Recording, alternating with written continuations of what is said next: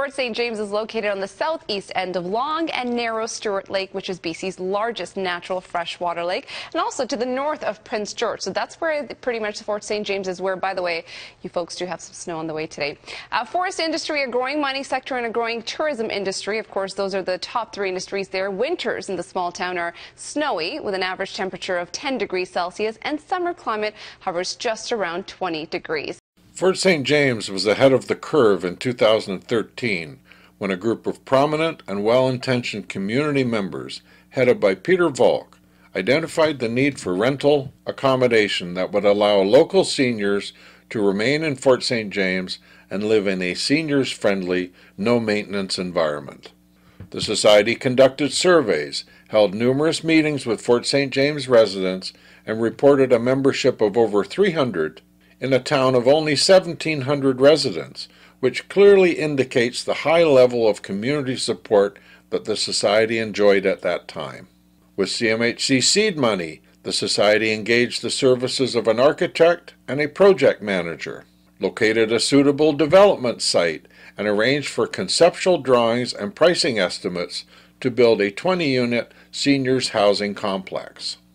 A local contractor who had just completed construction of an 8-unit rental complex approached the Society and proposed constructing a further 8 units on his site, and upon completion, selling the 16-unit complex to the Stewart Lake Housing Co-op as a seniors housing facility.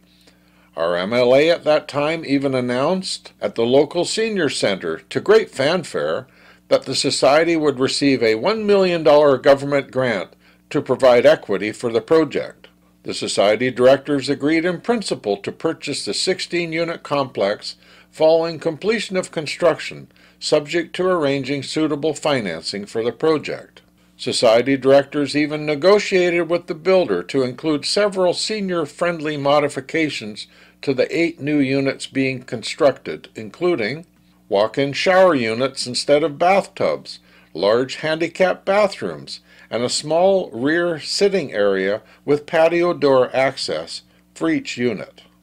In addition, the center area of the complex was to house a community meeting room, which was designed to be a convenient place for senior residents to meet in a safe and comfortable social setting.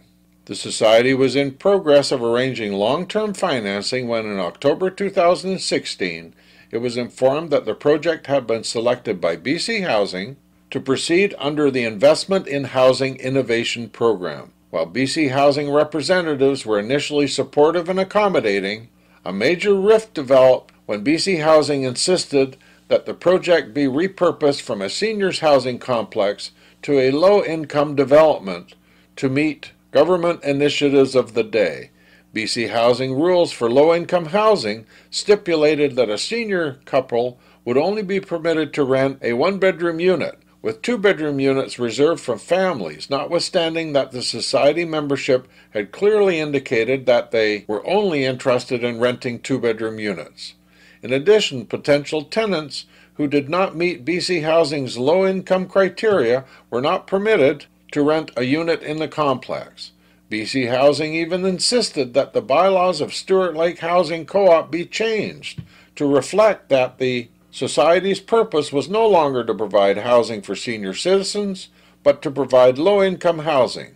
And when the Society directors refused to comply, BC Housing simply stopped responding to their requests to engage in further discussions.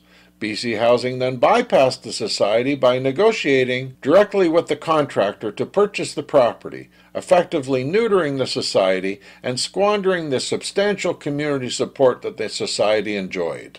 BC Housing took over the fully developed and already built project simply to take credit for developing 16 units in our community with virtually no effort on their part.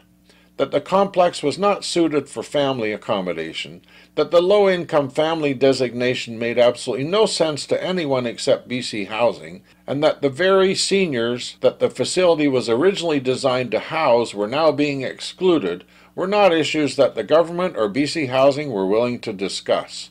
While BC Housing initially stated that local organizations such as our housing co-op knew best what community housing needs were, and that they were there simply to provide project funding, Their actions did not match their words. They completely disregarded the clear need in Fort St. James for additional seniors housing and arbitrarily repurposed the development to suit their own agenda. At the time BC Housing bullied their way into taking over the facility, the original 8 units and some of the new units were already rented, and BC Housing was provided with a list of potential tenants for the remaining units. On takeover, however, once BC Housing rules were imposed, the complex never rented up, with up to 1/2 of the units remaining vacant. The 16-unit complex consists of 4 one-bedroom, 11 two-bedroom, and 1 three-bedroom unit, and Fort St. James seniors had made it abundantly clear at numerous meetings and via survey results that they were not interested in renting a one-bedroom unit. Additionally, numerous interested seniors who did not meet the low-income criteria were told they did not qualify to live there.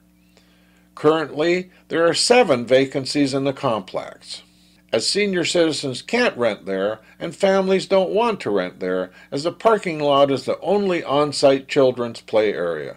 The complex is not unlike a motel, with no open space behind or alongside the buildings, and the closest playground is over 4 blocks away and requires crossing Highway 27. Would you want your child or grandchild to live in such a child-unfriendly environment? BC Housing knew full well that this facility was not suited for children, and they recently acknowledged that their policies may have contributed to the complex's high vacancy rate.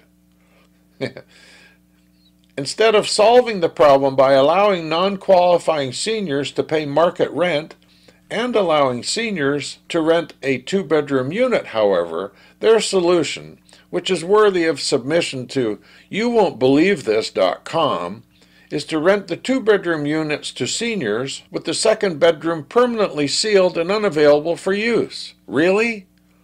Does BC Housing know how bad they will look when this is the subject of a YouTube viral video? If BC Housing is so lacking in imaginative solutions that this is the best that they can do, then BC Housing needs to get out of the way and allow capable and knowledgeable community members to operate the facility as the seniors-friendly housing complex it was designed to be. We knew our community when we formed the Stuart Lake Housing Co-op, and we know our community now.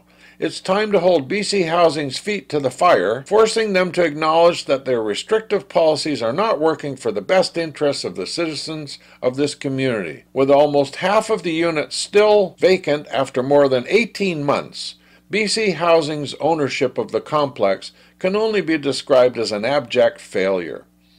The directors of Stuart Lake Housing Co-op envisioned this development to be the most senior-friendly facility in Fort St. James, and we have no doubt that had the development not been hijacked for partisan purposes by BC Housing, the entire complex would now be filled by the seniors it was originally designed for. Your support is needed to pressure the BC government to direct BC Housing to remove the 1-bedroom restriction at Westside Court to permit seniors couples to rent a 2-bedroom unit in the complex. Allow seniors to pay market rent for a unit if their income exceeds the maximum permitted by BC Housing. Designate the facility as not suitable for young children. If these actions are taken, this complex will be 100% rented in a short period of time. With your help, we can make this an election issue, and you're encouraged to contact our MLA, John Rustad, Premier John Horgan, and Green Party leader Andrew Weaver to express your displeasure with how BC Housing has managed this development to the detriment of the senior citizens of Fort St. James. If you would like to discuss this important issue in more detail with the knowledgeable and experienced community members who directed Stuart Lake Housing Co-op, you can contact Pete Volk, Elizabeth Hoy, Keith Playfair, Marilyn Goldsmith, Sandra Davidson, or Bob Motion. Please click the like button and share this YouTube video link with everyone you know. The senior citizens of Fort St. James thank you for your support.